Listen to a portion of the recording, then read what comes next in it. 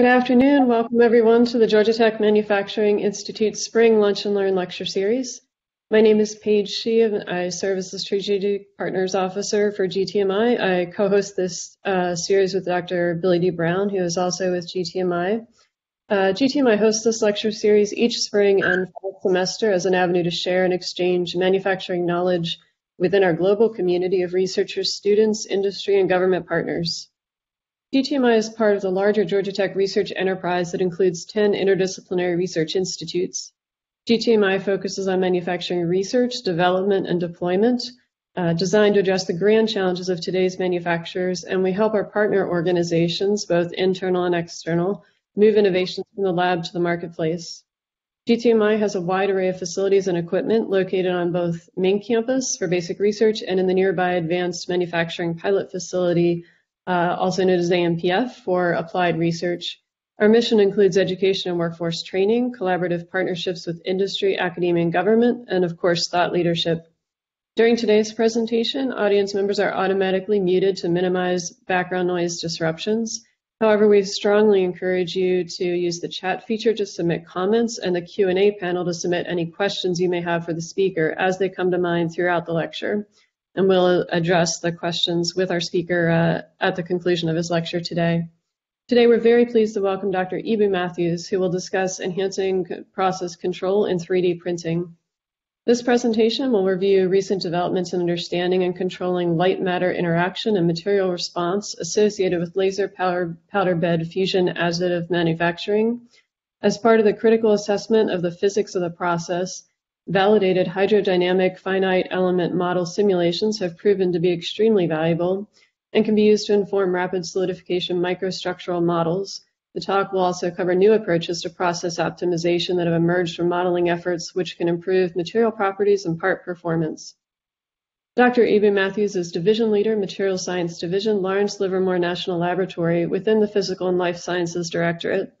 His expertise includes laser material processing, laser matter interaction science, process optimization of advanced manufacturing, and high-speed in situ characterization methods. Prior to his current role, Dr. Matthews served as group leader in the Materials Science Division and program group leader for the Laser Material Interaction Group in the National Ignition Facility and Photon Science Organization. Before joining the laboratory, Dr. Matthews was a member of the technical staff at Bell Laboratories, focusing on optical microspectroscopy and managing projects aimed at developing passive optical network prototypes. Dr. Matthews is currently a co-organizer for the Materials Research Society and Materials Science and Technology Symposiums, a member of the Academic Advisory Board at Norfolk State University, and a fellow of the Optical Society of America. Dr. Matthews holds a Ph.D. in physics from MIT and a BS in applied physics from the University of California, Davis. Welcome, Dr. Matthews. I'll turn the mic over to you. Okay, well, thank you, Professor Chi, for that very warm introduction. And I'm going to thank you and Professor Brown for inviting me to share our research in metal 3D printing. I also want to acknowledge Professor Aaron Stebner, who made the connection here. And I'm looking forward to actually visiting campus in a few weeks. So, again, thank you for this very kind introduction. So, as Paige said, I'll be talking about enhancing process control in metal 3D printing, but I thought I would start with a little introduction of our laboratory and the area that I work in, that I lead now in material science. So that's a picture of our campus, kind of a wide-angle view. A better view, I would say, this is actually one that has green grass in it, which is somewhat rare in California these days. But shows our campus again and gives you some stats about the lab, who were established in 1952, at the height of the Cold War, and had our seeds in the Manhattan Project from Los Alamos. There are currently about 8,000 employees. We're spread over a square mile. That's the square mile you'll see right there, and we have an annual budget of almost $3 billion. A lot of that budget, or roughly half of it, is grown in the last 6 to 7 years as we operate a modernization and a life extension program at the lab. There's also another facility that's off in the hills called Site 300, where we do lots of exciting explosive research, where no one will get mad at us for making loud noises. As a lab, we are one of 17 Department of Energy national laboratories, or FFRDCs, and you can see the spectrum of different laboratories, and we fall in the multi-purpose national security type of lab, like Los Alamos, like Sandia National Lab. But you can kind of see where the other labs sort of fit in, the multi-purpose science labs like Argonne and Berkeley, and then the single-purpose labs such as INL, Jefferson, and Ames Lab. As far as our mission, the bottom line mission for us is to strengthen national security through world-class science, technology, and engineering. The stockpiled stewardship part I briefly mentioned, so that's to ensure the safety and reliability of the nation's stockpile, to basically send the certification to the president that everything with DoD that everything is on the up and is an effective deterrent. But we also perform research and support mission really in weapons of mass destruction, threat reduction, multi-domain deterrence, range from cyber to space, and a growing component in energy security and climate resilience. As we know, this has been in the news for the last several years of how we deal with the current global warming crisis, and we've been investing quite heavily in this area in the last few years. And underpinning all of these mission areas are our disciplines, so-called disciplines, the science, engineering, computing, and they all map into these mission space. So we have what we call a mission pull, where the top row are asking the disciplines, we need this, certain types of capability, whether it's material science, laser research, and at the bottom up, we're pushing advances in technology, trying to see ahead of what sort of threats and what sort of opportunities are next. So just a couple quick org chart pictures here. So we have this construct called the matrix. We, as I pointed out, have this interplay between our mission areas where we have directly funded work from Congress, and those are led by the folks in the sort of teal panels in weapons, in lasers, and in the sort of catch-all global security. And then feeding into those are the capabilities, the disciplines in computing, engineering, and physical life sciences. And the way it's meant to work is that when a mission need is there in either lasers, weapons, or global security, we assemble an answer to that of some mix of computing, engineering, and physical life sciences. And when the mission need changes, we just reconfigure and go after the next thing. So that's kind of why we're organized the way we are. And I live down in the physical and life sciences. That's my boss, Glenn Fox, who's the associate director at the lab for physical and life sciences. And within physical and life sciences, I run the material science division. It's the largest division, in fact, almost by a factor of 2 in most cases, 450 staff, 18 groups, and we have a budget of about $200 million.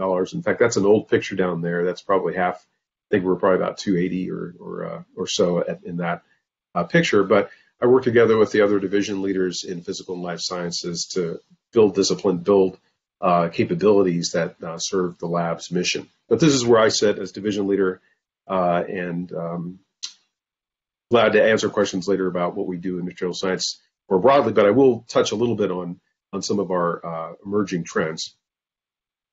So I mentioned the energy opportunities, the opportunities in climate science and in carbon.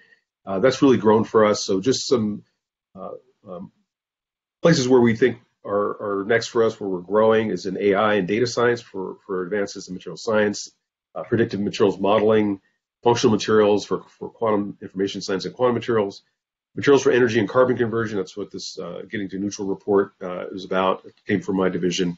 And then what I'll talk about today is advanced manufacturing and designer materials to meet mission critical needs. Now, these are all growing. These are all areas that we're investing heavily in, but we always have an enduring need in actinide science, in energetic materials, and in laser materials, either optical materials or targets for inertial confinement fusion and high energy density science. So with that, I'll close the intro of the material science division and the lab in general, and let's talk about advanced manufacturing, some of the work we're doing in metal 3D printing. So most of you are likely familiar with metal additive manufacturing. There are many reasons why we like the technology: the design flexibility, improved performance, weight reduction, digital process chain or digital thread.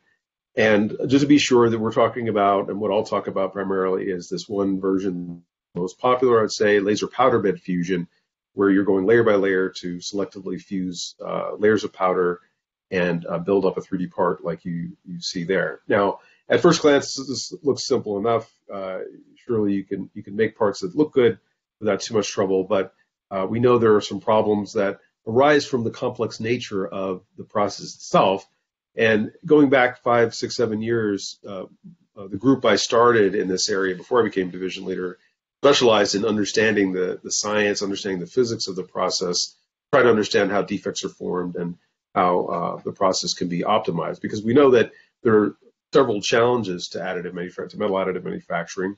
Microstructural defects in many different forms, typically lack of fusion or other types of porosity, but surface roughness, things of that nature. Residual stress, heating and cooling is at 1 million degrees per second or so, and we have very steep gradients, which can drive high residual stresses. We can have undesirable microstructures and phases. That's kind of coupled with the fact that the alloys for metal AM are not typically optimized for rapid solidification. They were typically made for casting processes and ones that didn't have these steep gradients and very high cooling rates. So because we've got this very chaotic process, when you start looking down at the micron and microsecond timescale, a lot of bad things can happen. And so I'm going to talk now about how we get around these by optimizing certain aspects of the process. So the challenge can be addressed if you start to look outside of those casting alloys and start looking at how you can optimize the solidification itself through modifying heat sources. So the challenge is to control the local thermal histories, defects, and phases, and try to improve our ability to qualify and certify a process by eliminating all these defects and these bad attributes. And this was a project that actually started back in 2018 that I led, a relatively large project that's now kind of spun out into some different areas. But this was essentially what we were after in this project, and is now again grown. And the approach we were taking, and still continue to take, is to tailor the energy sources to beam shaping based on simulation. So to be able to predict what thermal history you need based on the desired microstructures and reducing the residual stress, and predict or prescribe what alloy and what beam shaping you need to accomplish that. So being able to tailor the heat sources is going to require understanding, controlling a lot of the effects I showed on the previous slide, but when done right, we think we can get an optimized material that way. Okay, so hopefully I've set the stage for, of course, the lab background, but in where the challenges are in AM, and now I'll talk about this digital twin framework for predicting AM microstructures. And I'll go on and talk about the two little tweaks or knobs that we've been playing with: structured light and modification of alloys.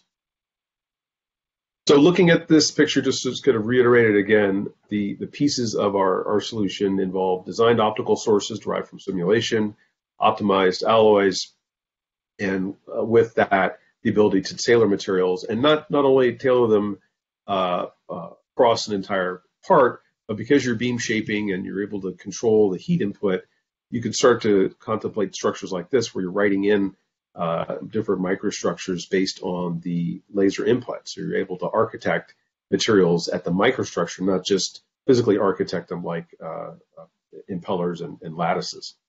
So this is basically the outline of what I'll be talking about. Now, how does this work? I'm showing here a solidification map for a typical alloy that you would process in metal additive, maybe 316 steel, Ti64, could be Inconel. But in many cases, we end up with a columnar microstructure. This is a structure where the grains epitaxially penetrate through the different layers, producing large grains and anisotropic grains that therefore lead to anisotropy in the material properties and mechanical properties. That's generally not what we want. On this map, you're seeing the transition that can occur, however, between columnar and equiaxed, equiaxed being a more favored microstructure, typically smaller grains, and as it's understood, equiaxed are isotropic. And this is plotted over the temperature gradient solidification velocity map. Now, what happens when you start to introduce a modification to the standard Gaussian laser beam? What you can do, what we can afford with that, is the ability to lower thermal gradients. In order to do that, you have to shape the beam such that the gradients in the intensity profile are also decreased. But you can't just do that blindly, as I'll point out. Just going to larger beams has its own downfalls. So there's kind of a best of both worlds type of shape that allows high peak temperatures, but larger and shallower gradients where it matters. So that's one approach, to lower the lower the thermal history or the processing conditions to meet the transition point, or go beyond the transition point to enhance equiaxed nucleation. The other option is to do alloy optimization, and that you're fundamentally changing where that transition is. So you keep your processes, let's say a Gaussian beam where it is, but you're moving now where that transition occurs, and you're able to enhance the nucleation rates and the tendency for equiaxed growth. Ideally, you're able to play with both of them, meaning that you have both alloy designed to have a better chance at solidifying the right microstructures under rapid solidification, but you're also tweaking the beam so you can get this local control of microstructure as well.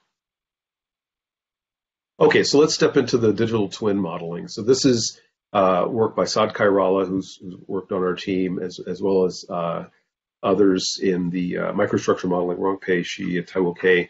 And so the way this process works, it's roughly a feedback kind of optimization, where we start with the multi-physics model, and it looks something like this. So this is showing a high fidelity laser matter interactions and melt flow model that captures just about all the physics of the process, including the melt ejection, the ray tracing coupling, and so on. And that goes in as a thermal history or sort of thermal boundary conditions to two models. One's the cellular automata, which allows you larger scale microstructure modeling to give this, you can see this columnar structure versus the equiax down in the base plate, as well as inputting to phase field models, which will allow you to understand the changes in the grain morphology, dendrite tip velocities, and compositional segregation. Those then can feed back into how we optimize the laser sources, and we complete a sort of a cycle on that. All the while, we're comparing with experiment validation through thermal imaging, through absorptivity measurements, and also inputting CalFAD data to have material properties available for the multi-physics model. This is just showing you how the CA model looks after it's we're inputting this detailed thermal history from the multi-physics model, and this is the phase field prediction for a titanium alloy. And I'll show a little bit more of that on this second slide. These movies will play. And so we were able to show recently in a publication led by Joel Berry that our phase field models could be tweaked to predict the change in grain morphology and solidification morphology from dendritic cellular to planar, and agreed well with SEM images of the microstructures. And this is for a titanium alloy. So the effort that I described earlier, that I'm describing now, that started in 2018, was organized around these tailored energy sources and alloy designs. I will point out that we also looked at temporal modulation. So that's not going to be included here, but we looked at approaches like laser shock peening, as well as just microsecond modulation that some of the machines in the commercial space have, like the Renishaw. And then on the prediction and validation side, I just described our digital twin work that we're doing, And kind of behind all that is our cross-cutting diagnostics that we use to validate the models, enable some amount of process control, and characterize the microstructure in novel ways, such as with our dynamic TEM system. Okay, so I'll talk now in a little bit more detail about structured light and the beam shaping I mentioned. So in being able to control the laser, one of the first things we did was see how we can control just the laser intensity to minimize defects. So the process control using modified laser beams really starts with just that, being able to understand the coupling between defects and the laser intensity before we get into things like laser beam shaping. And in this example, I'll show you how we predicted a pore being created using our finite element model, our multi-physics model. And in case you're curious what all those little strings are, those little lines, those are laser ray traces that allow us to carefully model the absorbed energy as a function of angle and a function of multiple reflections in the pit. Turns out that's critical in terms of capturing the absorbed energy into your system. But nonetheless, you can see as we go around a turnaround, this is a typical type of maneuver for metal 3D printing, the serpentine sort of path. And at the end, you see the melt pool, which is in red, and the vapor depression, which is inside of that red envelope, are exacerbated and cause pores to initiate at the end. And of course, pores are bad. Our stress concentrators can lead to part failure. On the other hand, what we were able to do is control the melt pool depth so that doesn't happen at the end. And the function that comes out of that is the laser power required to do that. So this is through a P.I.D. loop that's inside of the model. And I'll show you what that looks like in this next simulation. So now we've constrained the melt pool depth so it doesn't go into this deeper keyhole, this region where you're getting pore defects. It's maintained at a roughly constant depth, and therefore no pores are created. And we wanted to see how this would compare with experiment. So we partnered with some colleagues at SLAC National Laboratory to do this experiment where we had constant power, and then one where we used the model predicted constrained depth reduction, which had this power mapping where as we go around the turn, the power is reduced. As it accelerates through the turn, it comes back up a little bit, but then it goes back down. And then on the way out, it's actually a little bit lower because there's residual heat that's been deposited from that path or that going into the turn.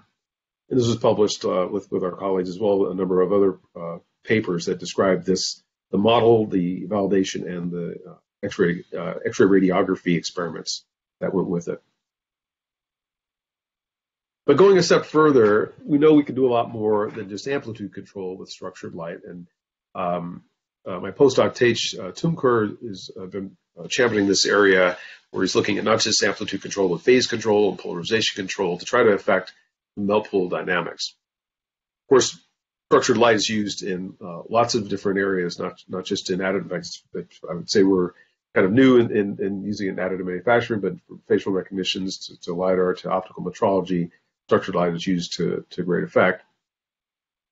Our first foray into this actually came just before this postdoc I mentioned started.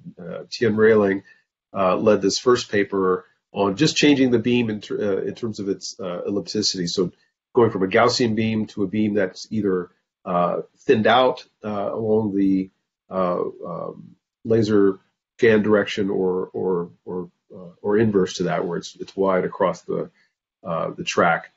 And I'll just point out that what we constrained in this was the geometric average of the intensity, such that the peak temperatures, at least for a static beam, would be predicted to be about the same.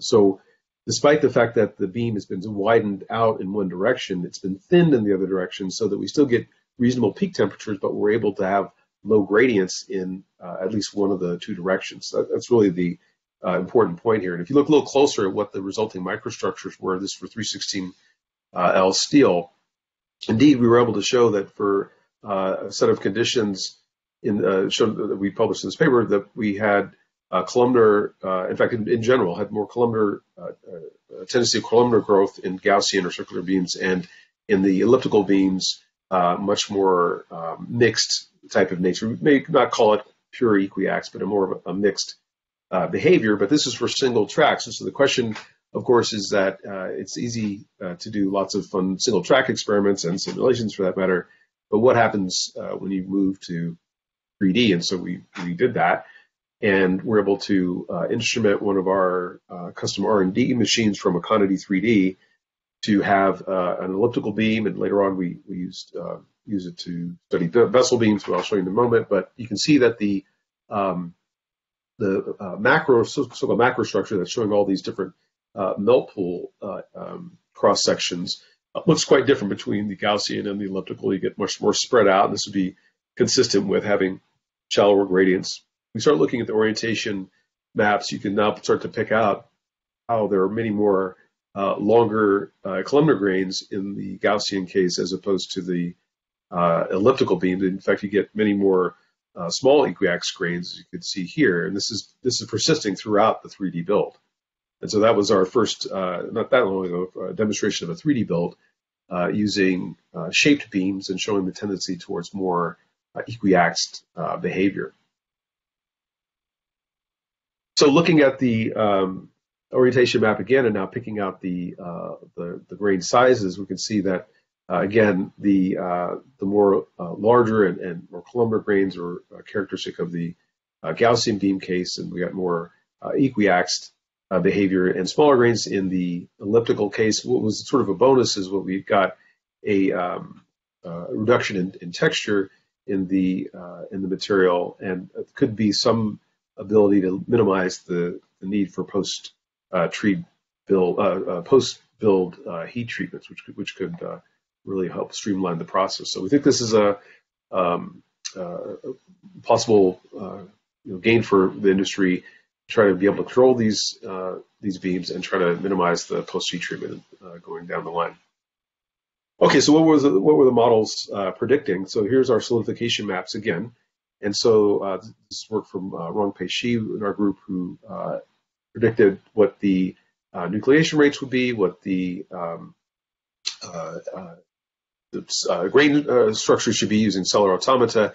And lo and behold, we see this effect that was illustrated in the beginning of the talk, where we're pushing down this solidification region into more equiaxed, as opposed to what we have in the Gaussian case. It's on the right side. So particularly for the the transverse ellipse, we were able to see a much more, somewhat stronger tendency to get towards that equiaxed regime. If we look at the grain sizes that we end up, if we sample them in the simulation at different points in the solidification, it confirms our suspicion that we do have a higher distribution of small grains for the shaped beams as opposed to the simple Gaussian. And there's a number of other beams that are shown there as well. And this was also published recently in Acta Materialia. Well, there was another observation we made. This was a little bit of an accident. This is a paper published by Morris Wong in Nature Materials using our Econity 3D R&D system, which had some different characteristics than our commercial machines. He was comparing how the commercial machines from Concept Laser compared with this more customized system. And it turns out that the mechanical behaviors were quite different for the materials we were producing on the Econity 3D, both in terms of the engineering stress and engineering strain. You see this curve way out here. And the question was what was really driving that? And again, it was a very similar story in that the beams tended to have a lower thermal gradients, but they were of a certain nature. They were definitely non-Gaussian. And it turns out that the nature of those beams resembled that of a so-called vessel beam. And so we decided more deliberately to create those beams.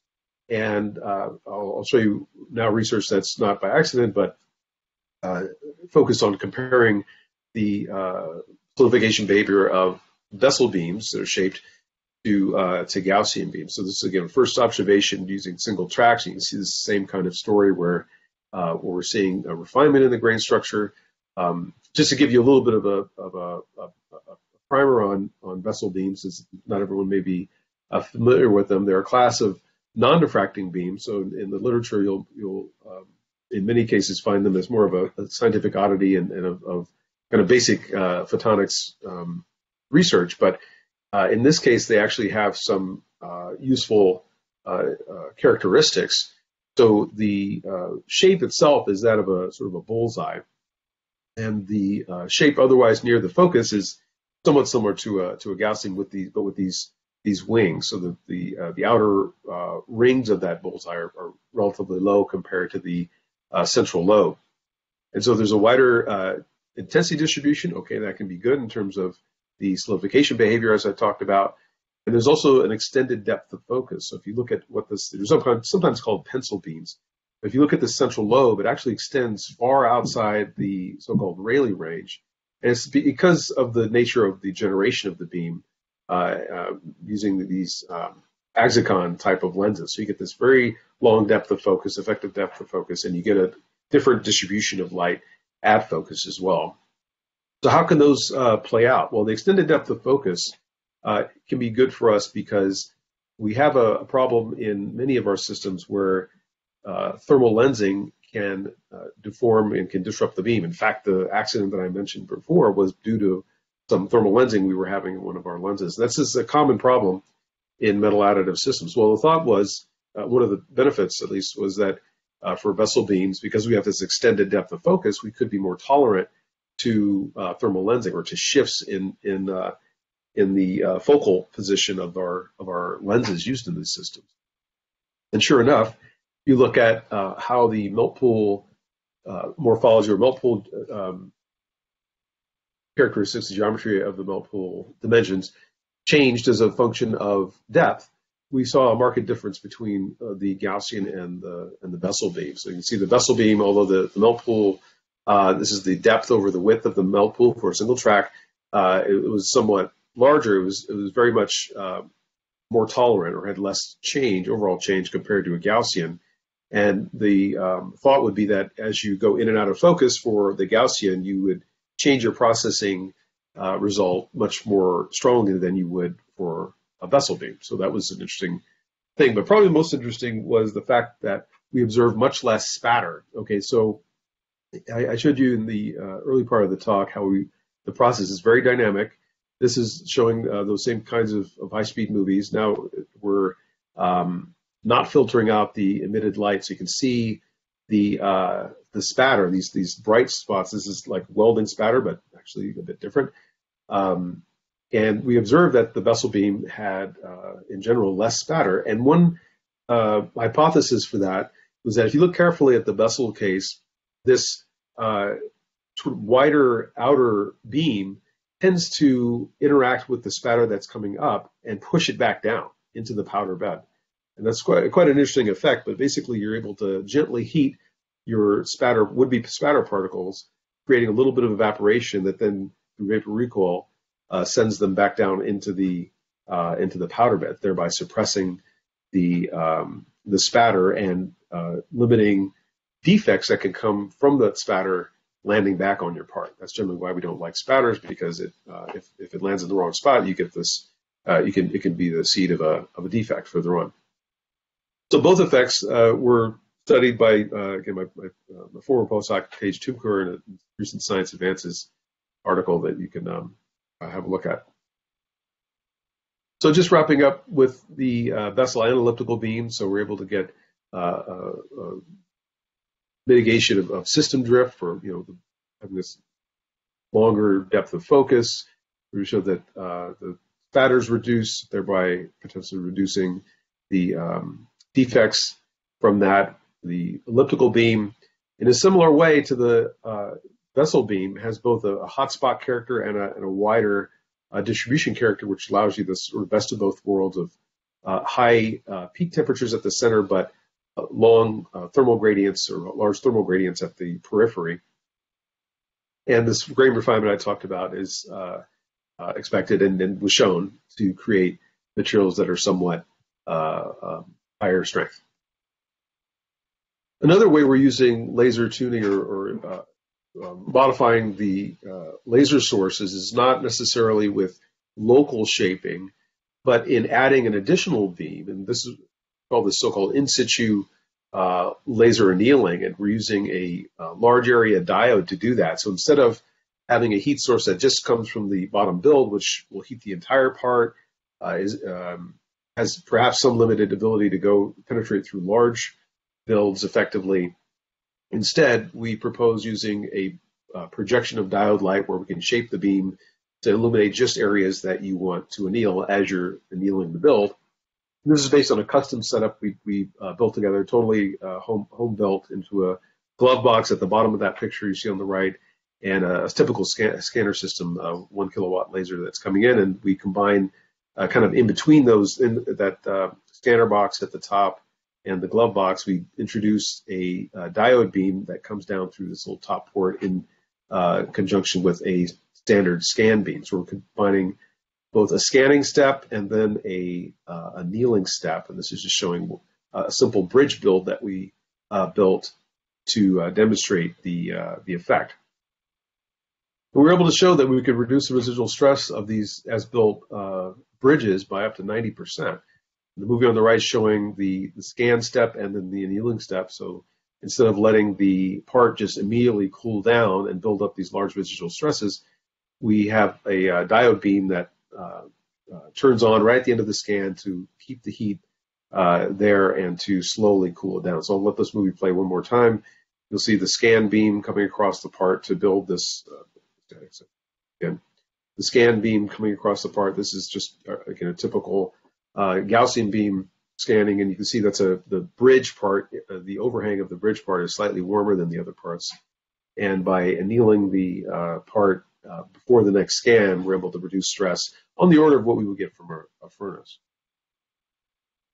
The other nice thing we can do with this in situ diode or this in situ annealing is instead of reducing residual stress, we can use it to control the microstructure. So as most folks know, that for titanium, aluminum, vanadium, Ti-6-4, we generally have this martensitic phase that comes along, this alpha prime, that's a very brittle phase, and in fact can lead to cracking even during a part build. It's generally not what we want in Ti-6-4. What we like to have is a mixture of alpha and beta phase being more ductile and allowing for some relaxation during the build. And by using the diode in conjunction with the scanning beam, we're able to show that just for a single layer, we're currently writing up a paper on a full 3D demonstration of this, we were able to control the alpha beta content and have, again, a part that starts to look more like an annealed part, but all done in the same laser process.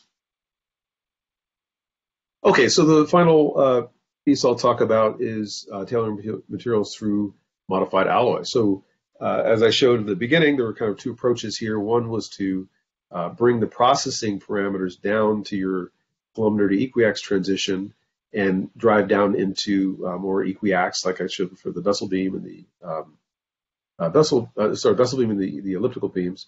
But the other option is that you can fundamentally move that transition up towards your, let's say, Gaussian beam and have a more suitable alloy for rapid solidification, and that's what we did. And this is work led by Aurelian Perron, again, Joel Berry, and my colleague Joe McEwen, a group leader in my division, is leading a large project on this now based on our materials design simulators. So we have this simulation platform that takes input from CalFAT, physical properties, and user-defined constraints, outputs a optimized alloy composition, and will be used to predict not just simple binary and ternary alloys, but as you'll see in a moment, work that's aimed now at high entropy alloys. But this, again, combines the thermophysical inputs, predictions from CalFAT, and constraints such as the melting range, liquid solidus range, to try to drive enhanced nucleation. And let me just go to an example of that. So what we did was for a simple binary ti-niobium, predicted what concentration of tin could be added to make a ternary that had more enhanced nucleation rates. And in fact, we were able to show that just for this one niobium alloy, we tended to get very large grains. You can almost not see them. They're kind of taking over most of the melt pool. And we can drive a more equiax behavior because we're widening the solidification range through this predicted predictive model that I showed you. And going a step further, when we think about architecting materials in AM, this topology optimization, which is done for not just metals but for polymers as well, where we'd like to take this is being able to go within the structure itself and tune the material properties on the fly throughout a part. And I talked about that earlier, but being able to combine these topology optimized methods with microstructure prediction and prediction of alloys, prediction of heat inputs is what we'd like to be driving. And particularly we're looking at high entropy alloys and refractories. Joe McEwen, hopefully I can bring him out to Georgia Tech and give a talk on this at some point, is leading this effort. And just one quick example, this is a paper that's being written right now showing how his group was able to, or is being able to, predict yield strength, optimize yield strength for a particular ternary. And we'd like to take that a few steps further in making multi-component alloys in refractories to optimize various properties and various aspects of performance in our components. And let's see, I think just wrapping up, maybe I have just a couple more slides. One way we're exploring those alloys very broadly is using a directed energy deposition system that just was installed at our additive manufacturing, advanced manufacturing lab. I'll show in a moment. It has a 16-port hopper, so we can mix up to 16 different elements and produce a wide variety of alloys. Just skipping on here, I want to get kind of finished up soon. I'll skip that overview slide. I do want to just highlight that our efforts in metal additive span quite a range of activities, from understanding the physics. You saw a lot of the high-speed video and optical images, the radiography. We've characterized energy coupling through absorptivity, developing novel methods, which I've talked to you, but we also work in process monitoring, rapid quantification. So, coupling that with AI is a big effort right now. But the work I covered today, just to highlight, is in this paper in Science Advances for beam shaping, and then the Materials Today paper for alloy design and some of our digital twin modeling.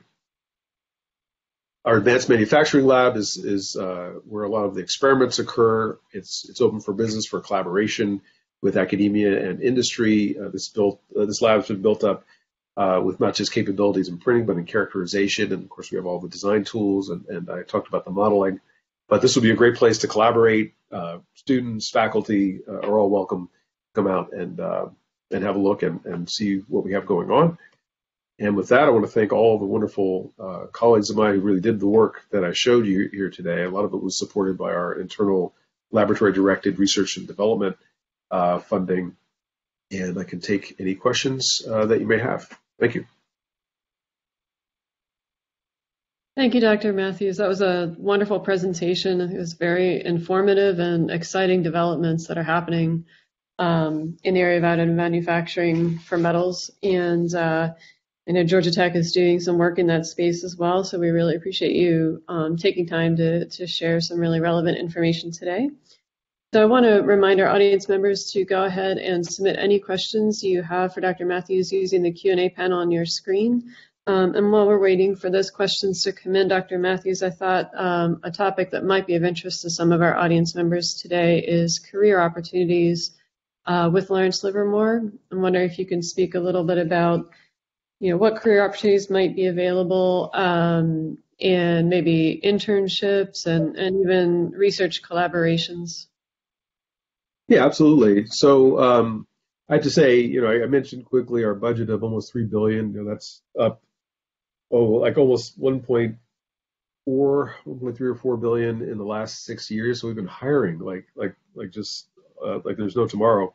So there are lots of opportunities, especially in material science, in metallurgy, in mechanical engineering, modeling, experimental.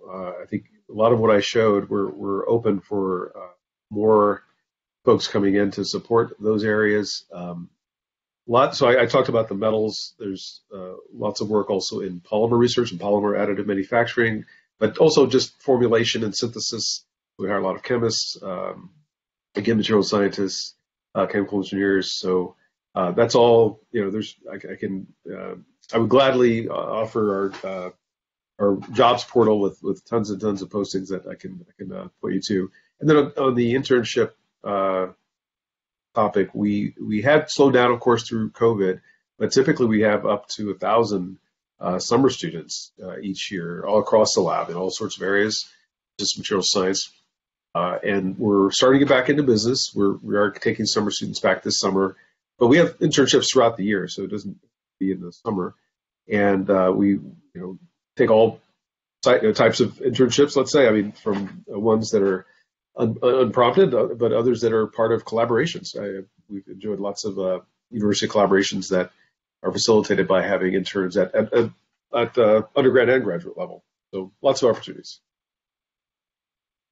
Great to hear. Thank you so much. And it looks like we do have several questions that have been submitted by the audience. So first, as very interesting talk, do you see an improvement in surface finish accompanying the grain refinement induced by laser beam shaping, elliptical or vessel profiles?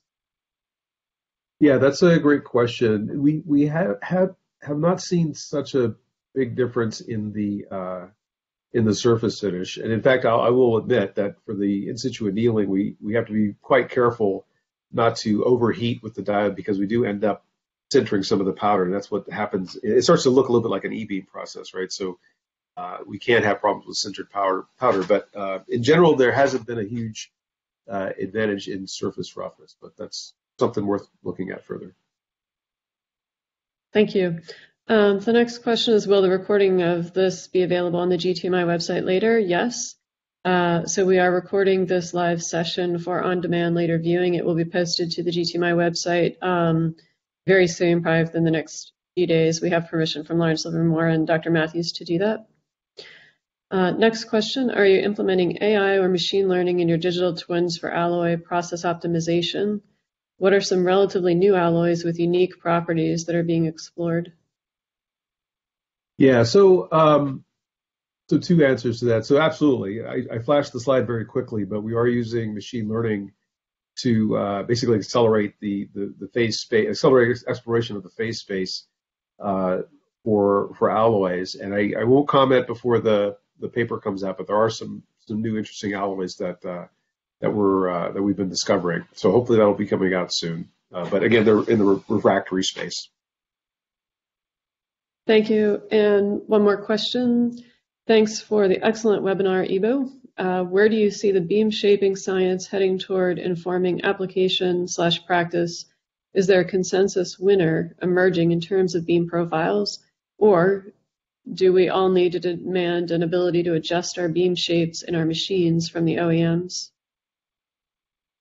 Yeah, so I'll say that, tackling the OEM question is always hard.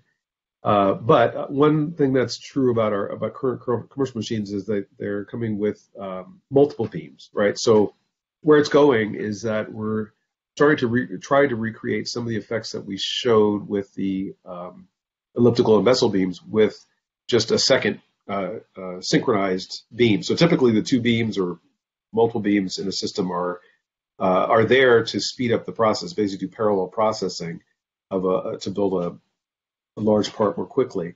But you can also use them in tandem or use them in concert, such that one is producing a gradient that you want and the other is producing the melting that you want. So we're exploring that right now. If that can be done, I think it's really just a matter of changing the controller in the systems, which is, I think, a easier lift than changing the hardware. So that's where we're going next, to try to see if we can recreate these effects in commercial machines without changing optics. Thank you.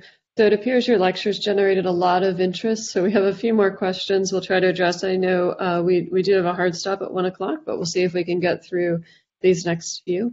The next is, I imagine this large area diode laser heating would be useful in reducing residual stresses of AM tungsten or AM refractory HEAs. Have those been investigated in LLNL? Yeah, in fact, right now we have a collaboration with Stanford University and using some of their models as well. And I'm looking at tungsten. As many will know, pure tungsten, tends to crack and not be as useful as it could be if, in laser powder bed fusion. But we're attempting now to carefully tune the cooling in our tungsten prints to prevent that. So yes, those are experiments that are happening right now. We've I think started about not quite a year ago. Last fall is when we started most of those experiments. So hopefully by the end of this year we'll have something to share. Great, we'll look forward to that. And next question is, just wonder how other process parameters need to be adjusted with the vessel beam versus traditional Gaussian, the Gaussian beam. Besides grain shapes, did you also observe composition distribution changes with alloys versus Gaussian? Yeah, so in the study that we published, we didn't, so there wasn't we should have included some TEM work with it. By and large, the microsegregation wasn't wildly different, but it could be different for different alloys. We explored just a pretty narrow set, so, one titanium beam and one in a stainless steel.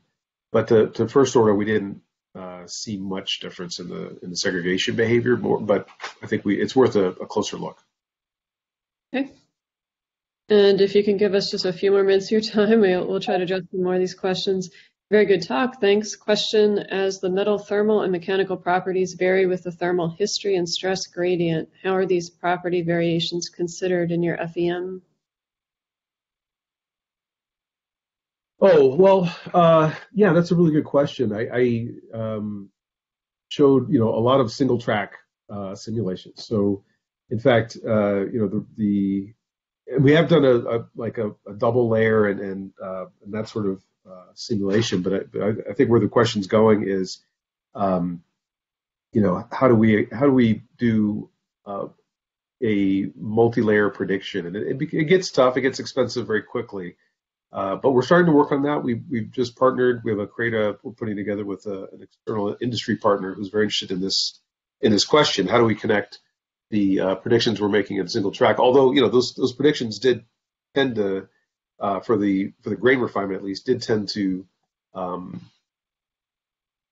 connect with full builds. But ideally, what you really want is a complete thermal history throughout the part, and done in an efficient, inexpensive way. And we don't quite have that full model. We have the pieces to it right now. So we do have the ability to predict full build thermal histories at some resolution. I didn't talk about that model, but we have that in-house. We now need to couple it to these other models I presented. So I don't have anything on that yet, but that's a great question. We would like that capability, and we're working on it. Thank you. And I see just two more questions. The first is, while I can see the diode laser-based annealing idea working for single tracks, how will it work for multi-track deposition where the effect of the primary beam will outdo what the annealing beam does? Well, so I did show full builds with the diode beam. So for everything, but perhaps the point is that the microstructure control example with the Ti-64 was of a single layer, but we're able to show that we're doing that in 3D as well. The diode it's similar to what you would get from an oven anneal, and as long as it's the last thing that the material sees, it's going to see the reduced thermal gradients and the lower cooling. And so it's not like laser shock peening, right? Where if you're peening, if your depth isn't of peening isn't deeper than your layer thickness, then the scanning layer will always erase the stresses that you're inputting from the peening. But in this case, the annealing beam really is almost like a small oven anneal after each step, not before it. Thank you. And the final question that I see is there any work currently happening on developing in situ laser shock peening LSP at Lawrence Livermore, and how to achieve the necessary beam shaping requirements for LSP? Yeah, so I guess I walked right into that one. So yeah, we So it's challenging. There's work out of EPFL and EMPA in Switzerland that I point you to. Professor Loger and his group have produced some nice results in that area.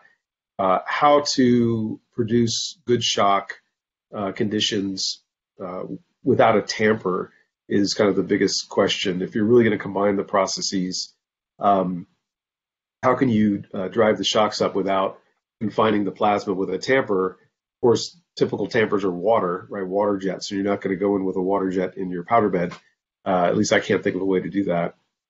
Could beam shaping be applied to help enhance the laser shock? Perhaps. I mean, you start to get, ideally you want a certain size beam so that you're producing a one-dimensional shock and not a diverging shock. And so that generally means you don't want fine features or in the beam, but it's worth thinking about. We tried a little bit of what we call warm laser shock peening, where we brought in a pulse laser right at the end of the mill pool before it was solidified. But as I alluded to, if that shock isn't deep enough, you're just going to erase whatever you put in from the shock peening. So you have to get several hundred microns to a millimeter deep for that residual shock peen to survive, and we haven't figured a way out to do that without a tamper. So I don't have a good answer, but it'd be exciting to figure out how to do that believably. And again, I point you to Professor Loger's work in Switzerland for a study on that. Thank you. Well, we're almost out of time. So Dr. Matthews, I want to thank you so much for giving us some of your time today to talk about this really important topic. Very important to Georgia Tech and the members of our audience, how to improve the metal 3D additive manufacturing process. So we look forward to continuing our discussions with you and over time.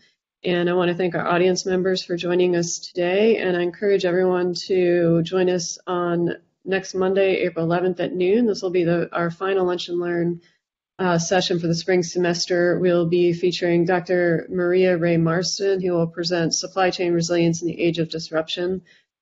She comes from Accenture, and she's the Global Supply Chain and Logistics Innovation Leader, so really looking forward to that lecture as well. Thank you, Dr. Matthews. Thank you to our audience members, and have a great afternoon. Well, thank you.